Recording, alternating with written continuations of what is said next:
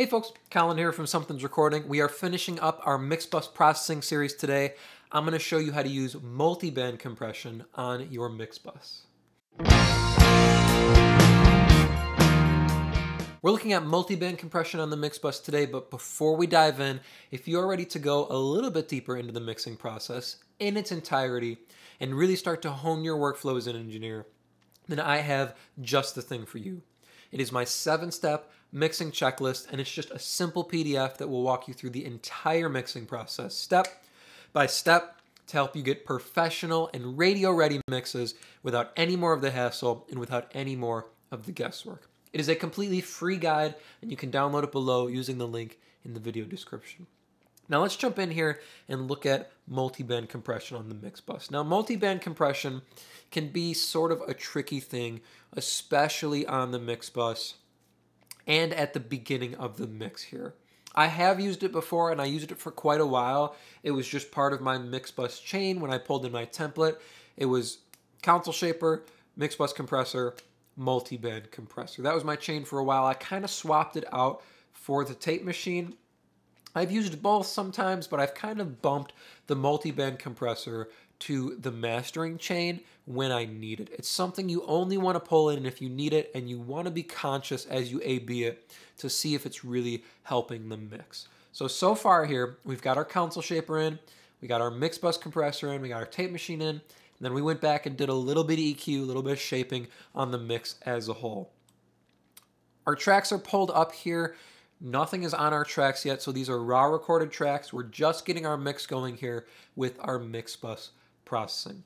Next thing we're going to pull in here, the last thing we're going to pull in, is a multiband compressor. Now this is, I'm going to put this below our MixBus compressor. So we're following our MixBus compressor with it, but it's before our tape machine. I like to keep the tape machine at the end because then it simulates, right, your mix is going out and hitting tape. There's nothing after the tape machine.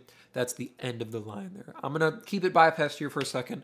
I'm going to play you where our mix is currently standing here with the console shaper, MixBus compressor, tape machine, and our EQ in.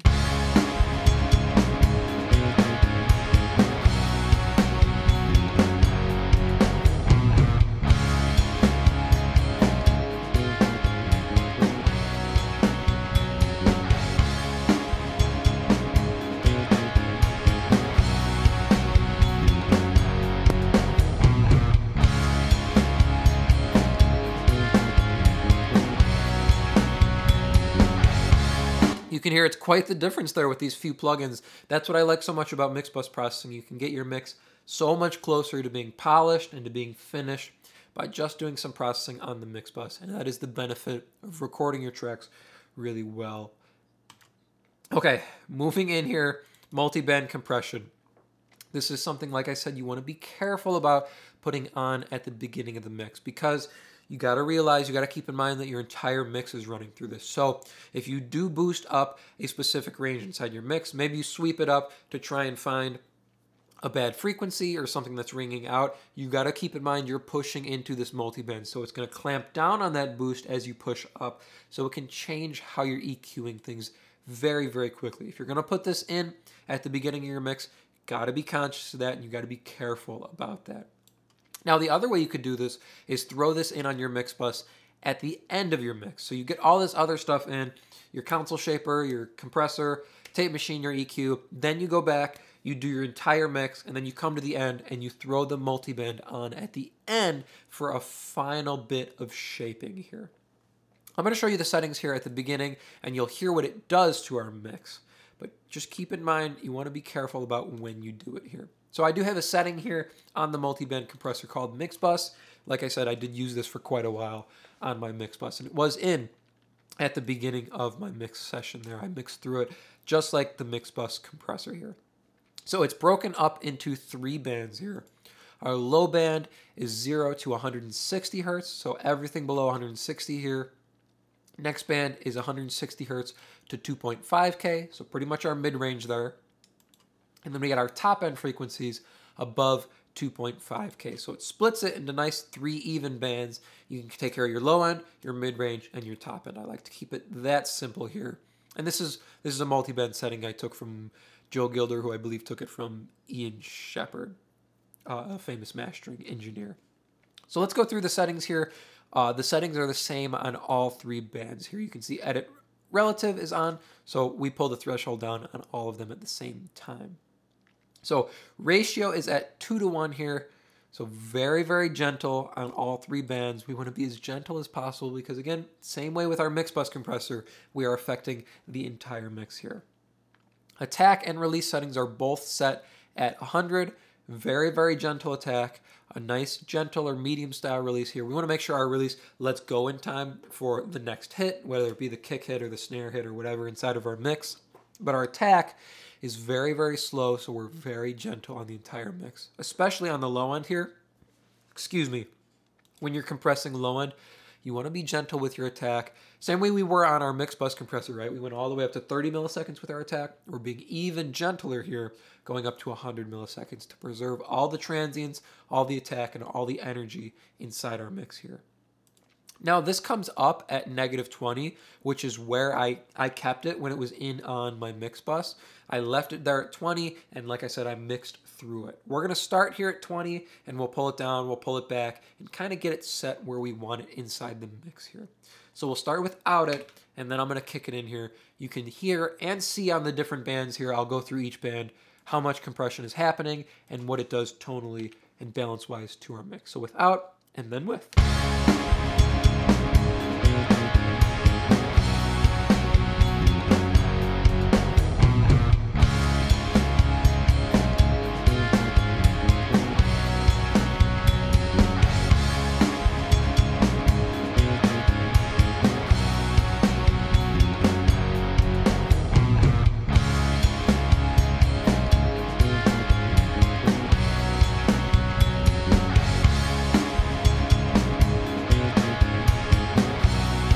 You can hear that's pretty compressed sounding because of all the stuff we have beforehand now, the console shaper, our EQ, and our MixBus compressor, making things quite a bit more aggressive going into the multiband here. So we'll have to pull it back a little bit. But visually, you can see we're getting the most compression on our low end and our mid-range band here, which inevitably, right, hypes our top end. Let's tweak the compressor here a little bit and pull back our threshold here on all 3 bands to get it sitting a little bit gentler. We're doing quite a bit of compression on our low and mid-range band here, and overall, we don't want to be that aggressive, especially on our MixBus here. Let's pull it back and maybe sit 3 dB compression or so.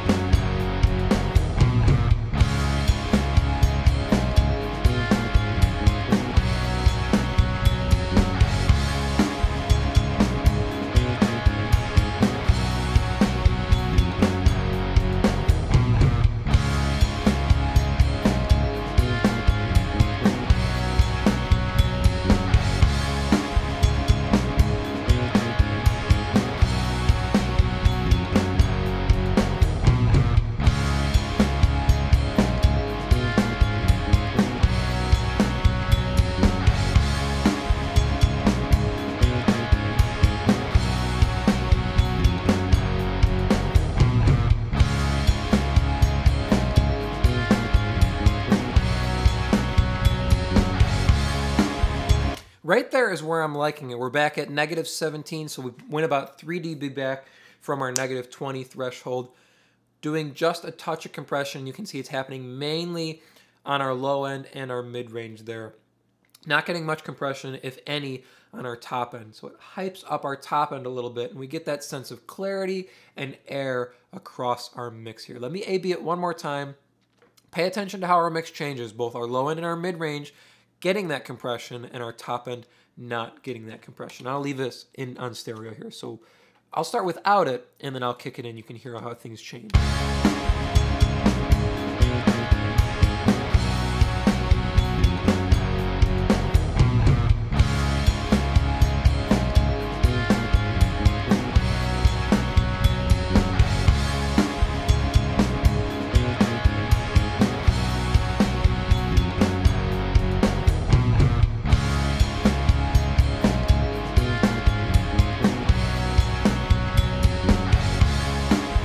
The multiband compressor helps to tuck things into the mix. I'm going to play it one more time and listen to our snare drum especially. You can hear when we kick the multiband in, it tucks our snare drum into the mix, so it doesn't feel like it's jumping way out front every time our snare drum hits. It keeps it even and tucked inside the mix. That's why you have to be careful when you put it on your mix bus like this, especially at the beginning of the mix, because anything you boost up across your mix, frequency-wise or volume-wise, is going to get clamped down upon by the multiband. That's why if I do put it on now, I do put it at the end of the mix. Like I said, I used to do it like this, and I got good mixes, I got good results with it. You just have to keep it in mind while you're going through your mix. Okay, there's something on my mix bus that's holding things in place. So bear that in mind as you're boosting across your mix. Anything you boost is going to push into this multiband and shift your frequency balance across your mix. You just got to keep that in mind. So listen one more time here, how it holds our snare drum in place. And you'll see it's mainly working on our snare drum here in the mid-range. So it's going to tuck our snare drum into the mix without and then with. Pay attention to how our snare drum changes.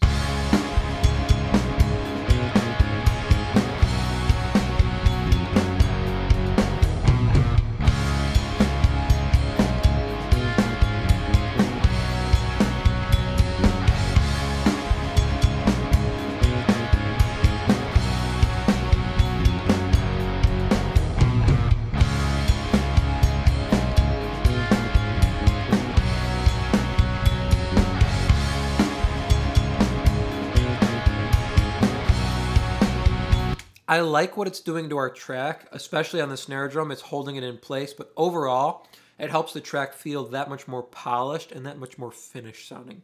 When I kick it in, it feels like a song rather than a bunch of different elements. It's doing that same kind of thing that our MixBus compressor is doing, but on 3 different bands. So it does it for our low end, does it for our mid-range, and it does it for our top end. We get that extra bump in our top end, so that extra sense of air, and it controls our mid-range and our low end, which I really, really like. I'm not crazy about how much it's working on the low end, and I probably wouldn't keep it in here at the beginning of the mix. This is something I would throw in at the end here, especially on a track like this, and we don't even have our vocals in yet, right? We just have the instrumental built.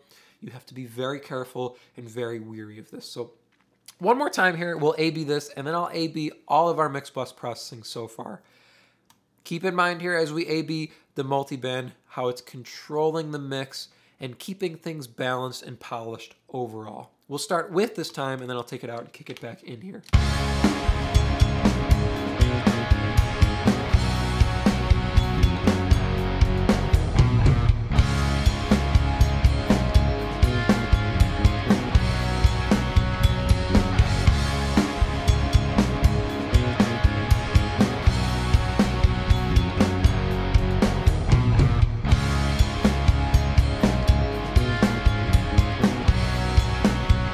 Kind of that element of automatic balancing for you. Pulls up the top end, controls the mid-range and the low end here on the multiband. Very, very gentle, doing about 3 dB compression overall across the bands. That's where you want to keep it. You don't want to go too far, otherwise you work really hard on your low end and your mid-range here. Let me A-B everything now here. We got a lot going on our MixBus here. So I'll take everything out, and then we'll go one by one, adding everything back in. We'll do it in the order we added it inside the mix here. So we'll start with everything, take it out, and then add them in piece by piece here. You can hear how far we've come with just the MixBus processing.